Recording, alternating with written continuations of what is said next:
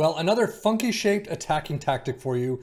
I'm going to assume this is going to do somewhat well. However, this one is called the 4-1-2-1-2 99% pressure version 2. So this is another tactic by Delicious Story that tends to be not as highly rated for the underdog teams as it is for the sub-top teams. Underdog only has 1 out of 5 stars. Win percentage is just below 47. Loss percentage is just above 36. So it looks like it's been doing okay. There is very little information. It says tested with Saints, but gonna run a 4 or 5 WTE. I want something else than Bundesliga. So make of that what you will. He does have, for all of his tactics, it seems, a list of teams that he used or their points that they got, home and away, things like that. So he has a full set of stats for all the tactics that he's created. And it's actually really impressive that he's been building on this. Absolutely crazy. And he's got apparently a bunch that he hasn't done yet. So check that out when you get a chance as you're taking a look at this. But we start out with a sweeper keeper in defend, inverted wingbacks on the left and right in support, ball playing defenders in defend, defensive winger on the left and the right with a DM in support centrally, an attacking midfield in attack kind of on the left side, and then 2 advanced forwards on the right in attacking as well. Balanced mentality. In possession is attacking with standard, approach plays pass into space, underlap in the left and right, and focus play down the left and right.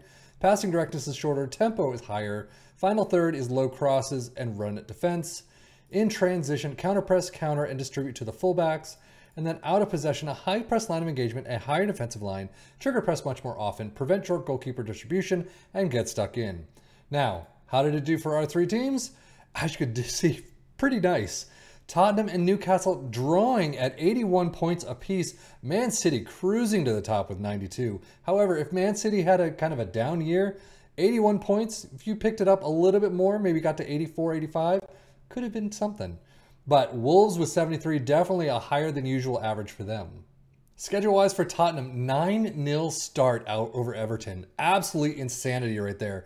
However, the next 3 are just not great. But you continue on. From that point on, you get 3 losses, and that's it. So it looks like you're continuing on in a bunch of different things. EFL Cup, wow, look at that run. Champions League round of 16, 1-2 loss to FC Barcelona. However, you kicked the crap out of them 4-0 at home. So you're continuing on everything, a smattering of losses here and there. FA Cup semifinals against Liverpool is where you are out. However, Champions League final, Manchester City, you beat them very handily, 4-0. And then EFL Cup final, 5-2 over Manchester United. I mean, beating the likes of Man U and Man City, pretty big feats.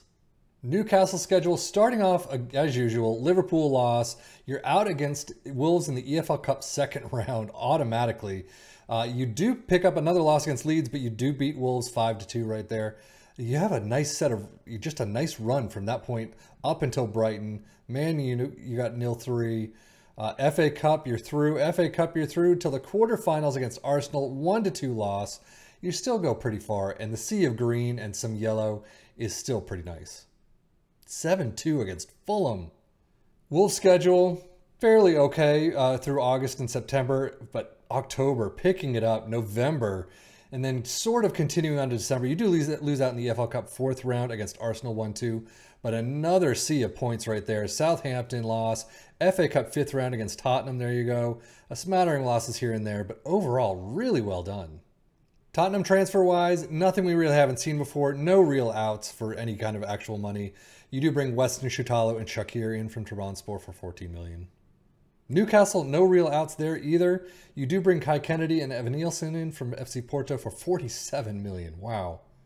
Wolves, Daniel Podence is the only out for 4.1, and Chiquinho from Benfica is the only in for 3.9. So, yeah, as you would expect. So where does that leave us with the squads themselves? Harry Kane with 55 appearances, Marius Wolf with 51 plus 4, Son with 50 plus 2. Goals-wise, 47 for Kane, an absolute monster there. Son with 29 and Richarlison with 21, so he's picking it up a bit too. 28 assists for Porro, Son with 14, and Kulusevski with 12. Average rating 7.54 for Kane, Son with 7.45, and then 7.28 for Richarlison. The 3 of them together in some of these tactics are just beast mode enabled. Newcastle appearances, St. Maximin, Isaac, and Target with 42 plus 1, 41 plus 1 apiece. You got goals-wise, 32 for Isaac, doing a fantastic job there. Evan Nilsson with 21 and 16 for Horta. And then assists-wise, 13 for Isaac is still a pretty nice tally. St. Maximin with 12, and then a couple with 9, Target and Trippier. Average rating, Evan Nilsson with 794 in 19 appearances. That's insane.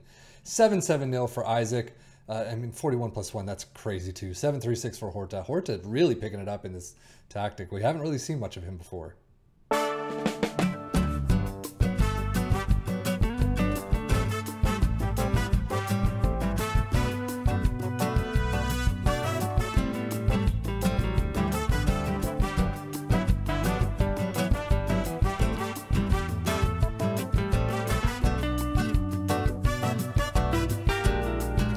Data hub, all three teams pretty much the same. Decently in defense and very good in attack. You can see goals per game.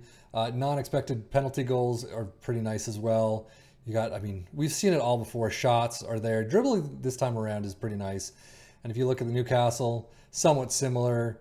Shaky defensively in this one. Wolves probably the same, shaky defensively. There you go. And if we look at the stats, I mean, 103 goals for Tottenham, Newcastle with 101, Wolves with 97, tied for Man City. So really the top three teams are our three teams in goals. That tells you all you need to know about this tactic. Few shots against, Tottenham are in there, but most possession, nobody. Dribbles made. You actually have all three teams. Newcastle all the way down in 8th. Fewest conceded and most shutouts, Tottenham. Most tackles won. Tottenham and Newcastle are up there. Best pass completion, nobody. Not a passing tactic. Dribbling, yes. Passing, no. But most shots for Tottenham, Newcastle, and Wolves, 737. We've already taken a look, but absolutely insanity. And most points per game, as you would expect. I mean, Tottenham and Newcastle in this case are flipped, but still, they're tied with points. Doesn't matter. Most goals, Haaland and Nunez are in there. Wow, Nunez up there. Isaac with 26, Harry Kane with 25, Evan Nilsson with 21, Cunha and Jimenez with 20 apiece.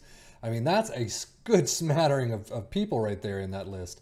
Sarabia and Porro up there with most assists. You got Isaac and Son as well. 27. Jeez. I don't even know what the record is, but that's got to be up there. Harry Kane, most player of the match awards was 7. At this point, you're getting into averages. Best pass completion, no one. Dribbles made, St. Maximin and Neto up there. Fewest conceded, but tackles one. Target is doing some defensive work. Key passes, Sarabia and Trippier, as you would expect, always up there at the top generally. Ruben Neves, unless they've had a really off year. Ruben Neves in the list as well. Most shots, Isaac, Jimenez, Cunha, and Kane, as well as Sarabia, 94, all the way up to 155. But Haaland, I mean, 186, what do you expect? All in all, this tactic did really well. All three teams, I mean, I think definitely if you picked it up, you took control with, Tottenham for anyone. Transfer-wise, shout-wise, training, everything. If you do what you do and you do it well, you're going to get well above 81 points. A lot of those draws, 9 draws, any of those could be turned into 3 points. So, but that is it for me, Seffian FM for the Football Manager blog channel, saying thank you as always for watching. Take care and enjoy.